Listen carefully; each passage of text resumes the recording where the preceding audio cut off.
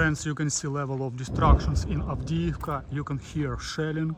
It's another level for our missions because literally we are right now not close, but we are in fighting zone. Our volunteers are working, our defenders, they escort us. We can't show you their face, it's very sensitive information because their lives are under daily risks, but you can see what Russians have done to Avdiivka and can imagine what happened to all people who used to live here. Thank God many of them were evacuated, but still many suffered. They faced really brutal consequences on attack on peaceful infrastructure.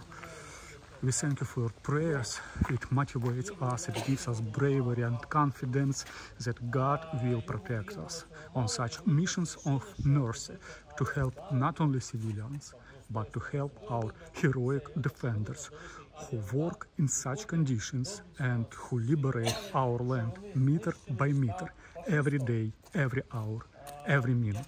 Please pray for them, pray for Ukraine, and pray for liberation of all our territories.